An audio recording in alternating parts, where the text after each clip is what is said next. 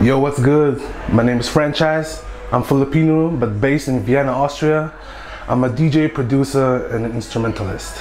I've been doing music my whole life. I started playing the guitar, piano, and drums, and I've been really open-minded to every genre.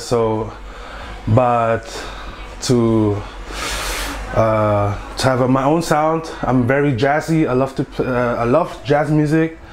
And I love to include a lot of elements from Afrobeats to hip hop to house, and yeah, I think that's how you can describe myself as an artist.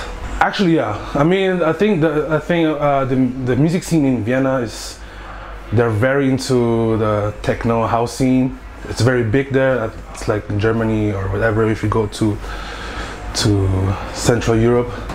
And I think the difference about Spain is that I think they're more open-minded. They are more. They want to hear new things, new music. I think that the first person that comes to my mind is his artist name is Osif, but he has a DJ name called DJ All Inclusive. He's also a Filipino from Vienna, Austria, and he's actually my sensei. So he's the one who taught me everything, who guided me the last years. When it's about music, when it's about being a grown man, you know. So he's coming back because he's been doing music, like original music, the last years, but he's coming back with edits and stuff. So you guys should check it out. Check him out. And I think also my homie Bree, he's also from Vienna, but now he's based in Rotterdam. His sound is more like the R&B, Afro vibes, but I think people will like it, and yeah. And I mean, I think the last person who I want to mention is, he played here, I think weeks ago or a month ago. His name is Salut. Oh. He's actually an Austrian, yeah, but based in London, and he is sick as fuck.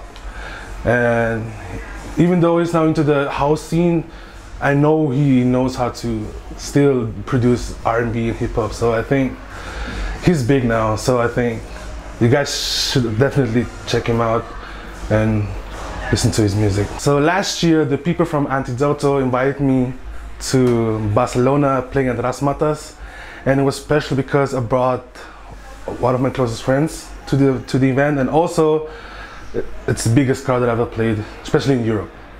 I think it was a crazy experience and I had a lot of fun. But this year I actually came back from an Asia tour.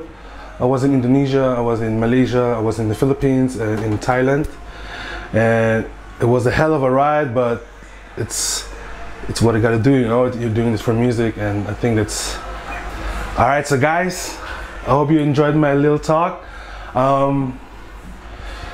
You guys have to come to the Antidoto event. It's crazy right here, right now. I'm gonna play soon in an hour or less. So let's have a good time and peace out.